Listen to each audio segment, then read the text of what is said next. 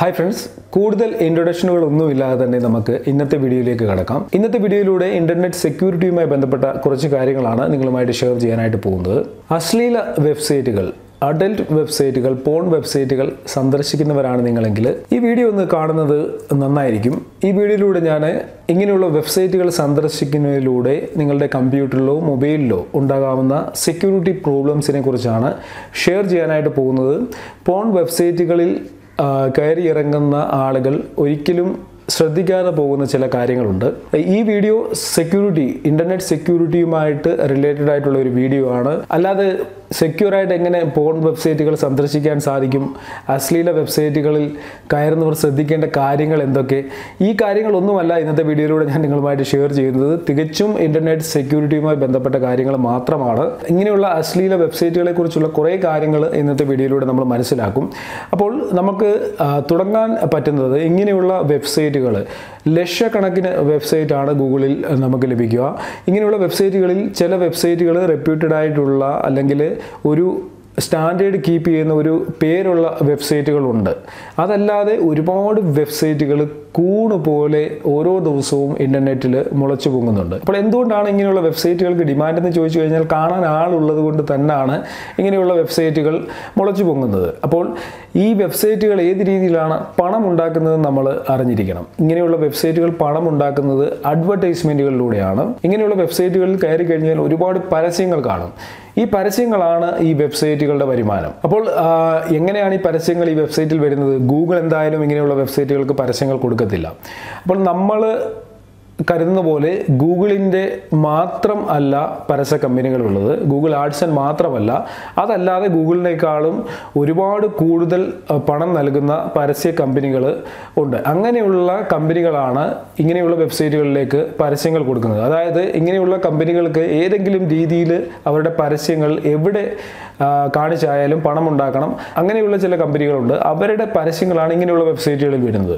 അപ്പോൾ ഇങ്ങനെയുള്ള വെബ്സൈറ്റുകളിലെ പരസ്യങ്ങൾ തന്നെ ഒരു കെണിയാണ്. ഇങ്ങനെയുള്ള വെബ്സൈറ്റുകളിലെ പരസ്യങ്ങൾ നമ്മൾ ക്ലിക്ക് ചെയ്ത് കഴിഞ്ഞാൽ, ഒരു പരസ്യത്തിൽ ക്ലിക്ക് ചെയ്ത് കഴിഞ്ഞാൽ നമ്മൾ ഓപ്പൺ ആകുന്നത് ഇതേപോലെയുള്ള റിലേറ്റഡ് ആയിട്ടുള്ള മറ്റൊരു വെബ്സൈറ്റിലായിരിക്കും. അപ്പോൾ ഇങ്ങനെയുള്ള പരസ്യങ്ങളും വളരെ അട്രാക്റ്റീവായിട്ടുള്ള പരസ്യങ്ങളാണ്. ഇങ്ങനെയുള്ള ആളുകളെ മാത്രം, ഇങ്ങനെയുള്ള വെബ്സൈറ്റുകൾ സന്ദർശിക്കുന്നവരെ മാത്രം ഫോക്കസ് ചെയ്തുകൊണ്ടുള്ള പരസ്യങ്ങളുമായിരിക്കും. ആ പരസ്യങ്ങളിൽ നമ്മൾ ക്ലിക്ക് ചെയ്ത് കഴിഞ്ഞാൽ ഇതേ റിലേറ്റഡ് ആയിട്ടുള്ള മറ്റൊരു വെബ്സൈറ്റിലെത്തും. ആ വെബ്സൈറ്റിൽ നിന്ന് ഇതേപോലുള്ള പരസ്യങ്ങളായിരിക്കും. അതിൽ നിന്ന് ക്ലിക്ക് ചെയ്ത് നമ്മൾ അടുത്ത വെബ്സൈറ്റിലെത്തും. അപ്പോൾ ഇങ്ങനെ നമ്മൾ ക്ലിക്ക് ചെയ്ത് ഇൻ്റർനെറ്റിലൂടെ കറങ്ങിക്കൊണ്ടിരിക്കുന്ന സമയത്ത് ഈ വെബ്സൈറ്റുകൾ ഉണ്ടാക്കിയവർക്ക് ഇഷ്ടംപോലെ പണമാണ് ലഭിക്കുന്നത്. അവരവിടെ പണം ഉണ്ടായിക്കൊണ്ടിരിക്കുന്നു, നമ്മൾ ഇതേപോലെ പരസ്യത്തിൽ ക്ലിക്ക് ചെയ്ത് ഇൻ്റർനെറ്റിലൂടെ കറങ്ങിക്കൊണ്ടിരിക്കുന്നു. അതാണ് സംഭവിക്കുന്നത്. അപ്പോൾ ഇങ്ങനെയുള്ള പരസ്യങ്ങളിൽ ഒരു കെണിയുണ്ടെന്ന് ഞാൻ പറഞ്ഞത്, പലപ്പോഴും ഇങ്ങനെയുള്ള പരസ്യങ്ങൾ നമ്മളെ റീഡയറക്റ്റ് ചെയ്ത് ഏതെങ്കിലും വെബ്സൈറ്റുകളിൽ എത്തിക്കുകയും ആ വെബ്സൈറ്റുകളിൽ നിന്നും നമ്മളുടെ കമ്പ്യൂട്ടറിലേക്ക് ഫയലുകൾ ഡൗൺലോഡ് ആവുകയും അല്ലെങ്കിൽ നമ്മളെ കൊണ്ട് ഡൗൺലോഡ് ചെയ്യിപ്പിക്കുകയും ചെയ്യുന്നുണ്ട്. ഉദാഹരണം പറഞ്ഞു കഴിഞ്ഞാൽ, നമ്മളിപ്പോൾ ഏതെങ്കിലും ഒരു സോഫ്റ്റ്വെയർ, ഉദാഹരണത്തിന് ഒരു സോഫ്റ്റ്വെയർ, ഇപ്പം വളരെ വിലയുള്ള ഒരു സോഫ്റ്റ്വെയർ വളരെ ഫ്രീ ആയിട്ട് ലഭിക്കുന്നു എന്ന് പറഞ്ഞൊരു പരസ്യം കണ്ടു എന്ന് വിചാരിക്കുക. ഇങ്ങനെയുള്ള ഫേക്ക് പരസ്യങ്ങളൊക്കെ ഇത്രയും വെബ്സൈറ്റുകളിലേ വരത്തുള്ളൂ. അപ്പോൾ നമ്മൾ ഒരു സാധനം, ഇപ്പോൾ ഒരു 50,000 രൂപ വിലയുള്ള ഒരു സാധനം ഫ്രീ ആയിട്ട് ലഭിക്കുന്നത് കാണുമ്പോൾ നമ്മളൊന്ന് ക്ലിക്ക് ചെയ്ത് നോക്കും. ക്ലിക്ക് ചെയ്ത് കഴിയുമ്പോൾ അത് ഇതേപോലെ ഏതെങ്കിലും ഒരു വെബ് പേജിലേക്ക് ഓപ്പൺ ആവും. ഓപ്പൺ ആയതിനു ശേഷം ചിലപ്പോൾ ആ വെബ് പേജിൽ കാണുന്നത് ഈ സോഫ്റ്റ്വെയർ, അതായത് ഫ്രീ ആയിട്ട് ലഭിക്കുന്ന സോഫ്റ്റ്വെയർ ഡൗൺലോഡ് ചെയ്യണമെങ്കിൽ നമ്മൾ അവരുടെ ഒരു സർവേ കംപ്ലീറ്റ് ചെയ്യണം. സർവേക്ക് അതിൽ മിക്കവാറും ചോദിക്കുന്നത് നമ്മുടെ personal details, mobile number, email ID, ഇങ്ങനെയുള്ള കാര്യങ്ങളൊക്കെ കൊടുത്ത് നമ്മൾ സർവേ കംപ്ലീറ്റ് ചെയ്ത് കഴിഞ്ഞാൽ നമുക്ക് ആ സോഫ്റ്റ്വെയർ ലഭിക്കും എന്ന് പറഞ്ഞായിരിക്കും. അപ്പോൾ സോഫ്റ്റ്വെയർ ലഭിക്കുമല്ലോ എന്നൊക്കെ കരുതി, ഫ്രീ ആയിട്ട് കിട്ടുമെന്ന് കരുതി നമ്മൾ സർവേ ഒക്കെ കംപ്ലീറ്റ് ചെയ്യും. സർവേ കംപ്ലീറ്റ് ചെയ്ത് കഴിയുമ്പോഴത്തേക്ക് ഏകദേശം നമ്മളുടെ എല്ലാ വിവരങ്ങളും ഈ ഹാക്കേഴ്സിൻ്റെ കയ്യിലെത്തും. അതിനോടൊപ്പം തന്നെ ചില ഇടങ്ങളിൽ കാണുന്നതാണ് ഇപ്പം ഞാൻ പറഞ്ഞ ഫ്രീ ആയിട്ടുള്ള സോഫ്റ്റ്വെയർ ഡൗൺലോഡ് ചെയ്യണമെന്നുണ്ടെങ്കിൽ നിങ്ങൾ അതിന് മുമ്പായിട്ടൊരു ചെറിയ സോഫ്റ്റ്വെയർ ഈ കമ്പനിയുടെ തന്നെ ഡൗൺലോഡ് ചെയ്യണം. അല്ലെങ്കിൽ ഒരു ചെറിയ ഫയൽ ഡൗൺലോഡ് ചെയ്ത് കഴിഞ്ഞാൽ നിങ്ങൾക്ക് ഈ സോഫ്റ്റ്വെയർ ഫ്രീ ആയിട്ട് ലഭിക്കും എന്ന് പറഞ്ഞുള്ള ചില വെബ് പേജുകളുമുണ്ട്. ഇങ്ങനെയുള്ള പേജുകളിൽ ചെന്ന് നമ്മൾ ചിന്തിക്കുമ്പോൾ ഒരു ചെറിയ സോഫ്റ്റ്വെയർ അല്ലേ അത് ഡൗൺലോഡ് ചെയ്തേക്കാം, ഡൗൺലോഡ് ചെയ്ത് കഴിഞ്ഞാൽ വിലയുള്ള ഒരു സോഫ്റ്റ്വെയർ ഫ്രീ ആയിട്ട് ലഭിക്കുമെന്ന് കരുതി നമ്മൾ എന്താ ചെയ്യുക, ആ സോഫ്റ്റ്വെയർ കമ്പ്യൂട്ടറിലേക്ക് ഡൗൺലോഡ് ചെയ്യുകയോ ഇൻസ്റ്റാൾ ചെയ്യുകയോ ഒക്കെ ചെയ്യും. ചെയ്ത് കഴിയുമ്പോൾ തന്നെ നമ്മളുടെ കമ്പ്യൂട്ടർ ഹാക്ക് ചെയ്യപ്പെടാം. ഇങ്ങനെ ഡൗൺലോഡ് ചെയ്യുന്ന ഫയലുകളൊക്കെ തന്നെ വൈറസോ മാൽവെയറോ ഒക്കെ ആയിരിക്കാം, ഒരുപക്ഷെ റാൻസം ആയിരിക്കാം. റാൻസം വെയർ ആണെന്നുണ്ടെങ്കിൽ നമ്മളുടെ കമ്പ്യൂട്ടർ മൊത്തമായിട്ട് ഡാമേജ് ആയി പോകും. അപ്പോൾ ഇങ്ങനെയുള്ള ഫയലുകൾ നമ്മളെ കൊണ്ട് ഡൗൺലോഡ് ചെയ്യിപ്പിക്കുന്ന തരത്തിലുള്ള പരസ്യങ്ങളും ഈ പറഞ്ഞ അഡൽട്ട് വെബ്സൈറ്റുകളിൽ വരുന്നുണ്ട്. അപ്പോൾ അവരുടെ ലക്ഷ്യം മണി മേക്കിംഗ് മാത്രമാണ്, പണം ഉണ്ടാക്കുക എന്നുള്ളതാണ്. അപ്പോൾ ഇങ്ങനെയുള്ള വെബ്സൈറ്റുകളിൽ കയറുന്നവർ ഒന്ന് ശ്രദ്ധിച്ചുകൊള്ളുക. ഇതേപോലെയുള്ള പരസ്യങ്ങളിൽ ക്ലിക്ക് ചെയ്ത് പോയി നിങ്ങളുടെ കമ്പ്യൂട്ടർ മൊത്തം ഹാക്ക് ചെയ്യപ്പെടുന്ന ഒരു അവസ്ഥയിലേക്ക് എത്തരുത്. അപ്പോൾ നിങ്ങൾ ചെയ്യേണ്ടത് ഇങ്ങനെയുള്ള വെബ്സൈറ്റുകൾ സന്ദർശിക്കാതെ ഇരിക്കുക. അല്ല വേണ്ട, സന്ദർശിക്കാതെ ഇരിക്കാൻ പറഞ്ഞു കഴിഞ്ഞാൽ ഒരുപക്ഷെ നിങ്ങൾ എന്നെ തെറി വിളിച്ച് കൊല്ലും കമൻറ്റ് സെക്ഷനിൽ. ഇങ്ങനെയുള്ള വെബ്സൈറ്റുകൾ സന്ദർശിക്കുന്നവർ ഈ കാര്യം ഒന്ന് ഓർത്ത് വെക്കുക. ഇങ്ങനെയുള്ള ഒരുപാട് ചതിക്കുഴികൾ ഈ വെബ്സൈറ്റുകളിൽ പതിയിരിപ്പുണ്ട്. നമ്മൾ ചെറിയൊരു സിമ്പിൾ ക്ലിക്കിൽ ചിലപ്പോൾ നമ്മളുടെ കമ്പ്യൂട്ടറിലേക്ക് വൈറസോ മാൽവെയറോ ഒക്കെ കടന്നു വരാം. അത് നിങ്ങൾ ശ്രദ്ധിക്കണം. അപ്പോൾ നിങ്ങൾ ആൻഡ്രോയിഡ് ഫോണിൽ നിന്നാണ് ഇങ്ങനെയുള്ള വെബ്സൈറ്റുകളിൽ കയറുന്നതെങ്കിലും ഇതേ പ്രശ്നങ്ങൾ തന്നെ ഉണ്ട് അവിടെയും. കാരണം ചില പരസ്യങ്ങളുണ്ട്, നമ്മൾ ആ പരസ്യത്തിൽ ക്ലിക്ക് ചെയ്ത് കഴിഞ്ഞാൽ പെട്ടെന്ന് നമ്മുടെ ഫോൺ വൈബ്രേറ്റ് ചെയ്യാൻ തുടങ്ങും.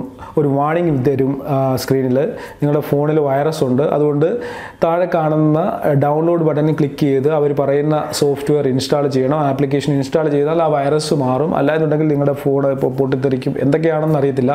അങ്ങനെയുള്ള പരസ്യങ്ങളൊക്കെയാണ് ചില സമയത്ത് നമ്മുടെ ഫോണിൽ വരാറുള്ളത്. അപ്പോൾ നമ്മൾ ഇങ്ങനെയുള്ള ലിങ്കുകളിൽ ക്ലിക്ക് ചെയ്ത് കഴിഞ്ഞാൽ അപ്പം തന്നെ നമുക്ക് പണി കിട്ടും. ഏതെങ്കിലും ഒരു മാൽവെയർ നമ്മളുടെ ആൻഡ്രോയിഡ് ഫോണിലേക്ക് ഡൗൺലോഡ് ആവും. ഡൗൺലോഡ് ആയതിനു ശേഷം പിന്നീടുള്ള കാര്യങ്ങളൊക്കെ ആ സോഫ്റ്റ്വെയർ അല്ലെങ്കിൽ ആ ഡൗൺലോഡ് ആകുന്ന ഫയൽ തന്നെ ചെയ്തോളും, നമ്മളൊന്നും ചെയ്യേണ്ടതായിട്ട് വരത്തില്ല. അപ്പോൾ ആൻഡ്രോയിഡ് ഫോണിൽ നിന്നാണെങ്കിലും നിങ്ങൾക്ക് ഇതേപോലെയുള്ള പ്രശ്നങ്ങൾ ഫേസ് ചെയ്യേണ്ടതായിട്ട് വരും. പിന്നെ ഇപ്പോൾ ഗൂഗിൾ ക്രോമിലൊക്കെ നമ്മൾ ഓട്ടോ ഫിൽ ചെയ്യാനായിട്ട് അഡ്രസ്സും നമ്മുടെ ഇമെയിൽ ഐ ഡിയും മൊബൈൽ നമ്പരും ബാങ്ക് ഡീറ്റെയിൽസും ഒക്കെ ഓട്ടോ ഫിൽ ചെയ്യാനായിട്ട് നമ്മൾ സേവ് ചെയ്യാറുണ്ട്. ഇപ്പം ജാവ സ്ക്രിപ്റ്റ് ഉപയോഗിച്ച് ഇങ്ങനെയുള്ള വെബ്സൈറ്റുകളിൽ ഹാക്കേഴ്സ് നമ്മളുടെ പേഴ്സണലായിട്ട് നമ്മൾ സേവ് ചെയ്തിരിക്കുന്ന ഗൂഗിൾ ക്രോമിലെ ഫയലുകൾ വരെ വേണമെങ്കിൽ ഹാക്ക് ചെയ്തുകൊണ്ട് പോകാം.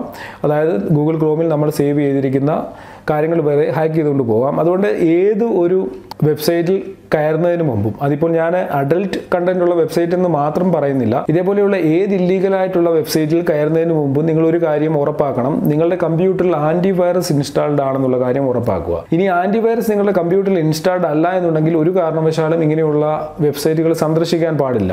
ആന്റിവൈറസ് ഇൻസ്റ്റാൾ ആയതുകൊണ്ട് മാത്രം നിങ്ങൾ സുരക്ഷിതരായില്ല.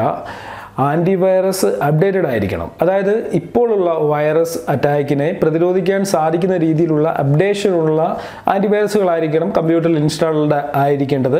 അപ്പോൾ ആൻറ്റിവൈറസ് ആപ്ലിക്കേഷൻ നിങ്ങൾ ഉപയോഗിക്കുന്നുണ്ടെങ്കിൽ തീർച്ചയായിട്ടും അത് അപ്ഡേറ്റഡ് ആയിട്ട് കൊണ്ട് നടക്കുക.